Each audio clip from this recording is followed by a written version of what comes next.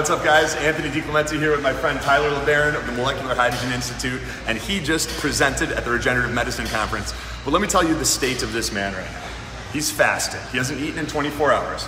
He ran 15 miles. He presented at the Regenerative Medicine Conference, and he's about to do a one-arm pull-up for you guys. And in the process, teach all of us how to do it. So I am unable to do a one-arm pull-up. I've never tried, I actually just got interested in it yesterday, ran into this man, and he's like, oh, I can do that, I'll show you how. So here we are. So let's see, I mean, I'm pretty tired right now, so I might have to jump a little bit. And tell us a little bit, like, how did you even come to become interested in one-arm pull-ups? You know, so actually 7th or 8th grade, we had this competition for all of our class in PE, a pull-up competition. And so I was bowing out with the teacher, and at the end, you know, I did like 15. He did, you know, just a little bit less than that. But anyway, it was good. It was pretty cool, right? And all the kids were like, "Can you guys do like a one-arm pull-up?" You know? And I was like, "Oh my gosh, I've never thought about that. That would be so cool." And the teacher automatically was like, "No, that's impossible. It's anatomically impossible. The way the rotation of the body is." And you know, something was like didn't make sense about that. I'm like, you know, that doesn't quite make sense. I think if you're strong enough, you should be able to do it. You know what? I'm gonna do it. And so I decided I was gonna figure out how to do it and just keep on getting stronger until I was able to figure out how to do it. So we'll see. Where'd you start? Yeah, so I started because I realized that people can do a lot of repetitions, you know, 30, 40, 50 pull-ups, you know, but they should be strong enough to do that. And I look at like a bench press, for example. People can go and they can bench press, you know, say 225 pounds for, you know, 10 or 15 reps, but they can't even put up 315. So there's clearly something going on, because other people can do 225 for maybe only, you know, 8 reps and they can hit 315.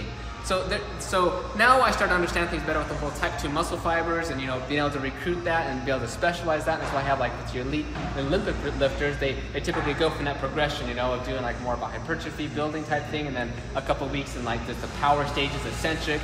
You know, sometimes they'll do they'll never do more reps than 3 reps during a certain set, because they want to make sure those muscle fibers and the ones that can change the thing, the type 2X. The type 2B. Yeah, exactly. Yeah, they're going to be, you know, at that level, so they can just have the full strength, you know.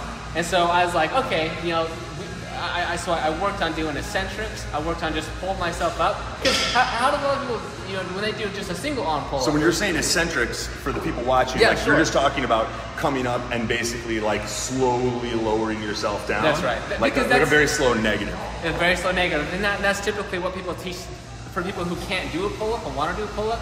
Get on a stool, put yourself up there, hold yourself for as long as you can, and then slowly lower yourself down.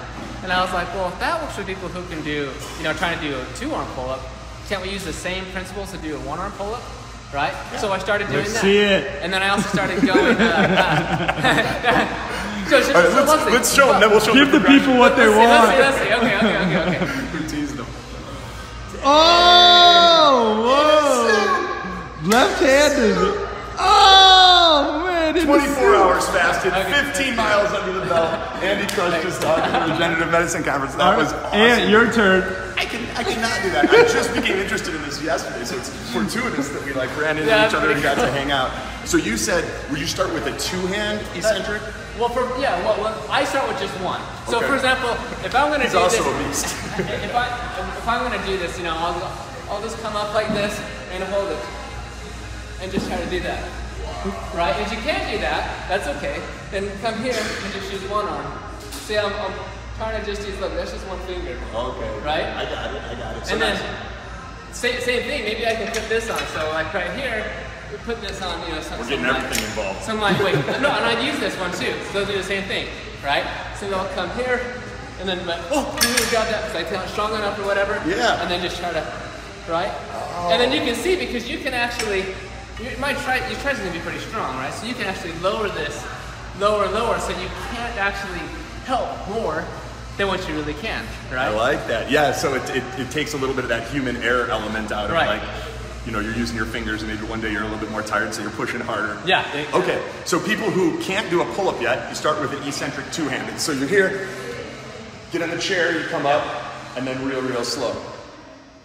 once you build up, you're able to do, and we were just talking about people that can do regular pull-ups, about 30 plus, seem to have an easier transition to one-arm They have pull-ups. enough strength. That's kind of like the base focus. level of strength. Like you got to be able to do about 30 pull-ups with your own body weight to be able to do a one-arm pull-up, right? Good Just pull-ups. as a metric.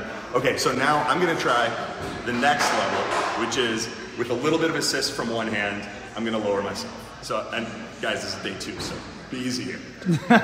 Day 2. All right, so come over. Now just a couple fingers.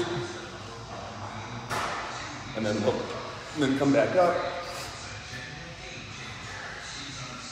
So like 2 fingers like that. And you just kind of take your time, build that, that strength on the slow negative, and then gradually. Right.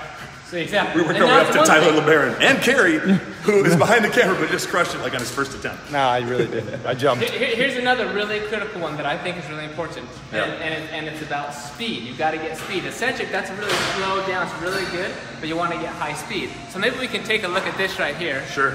And I think these can be helpful. And you just do these clapping pull-ups, right? So you just come up. Whoa, in a suit. And you try to get as high as you can. And now, what is that developing, and how does that translate? Because you're activating your type 2 muscle fibers immensely. I don't weigh a lot, so I'm not going to get much type 2 activation just here. But when you're speeding up, that fast motion is critical to be able to get that higher level. So we see that like the type 2B muscle fiber activation when you're doing like really, really heavy stuff and really, really explosive stuff, right? It's like explosive. Basically like your creatine phosphate system, right? Yeah.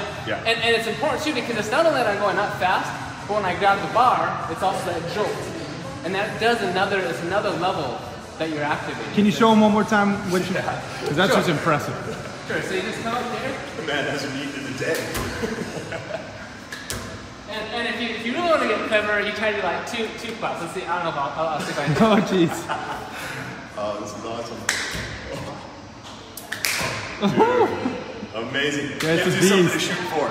So Tyler, we're going to go record a podcast for everybody at the Biohacking Secrets Show. Make sure you subscribe on iTunes. Check it out. It will be released soon. Everyone, Tyler LeBaron with the Molecular Hydrogen Institute. Great hanging out with you, bro. Looking forward to it.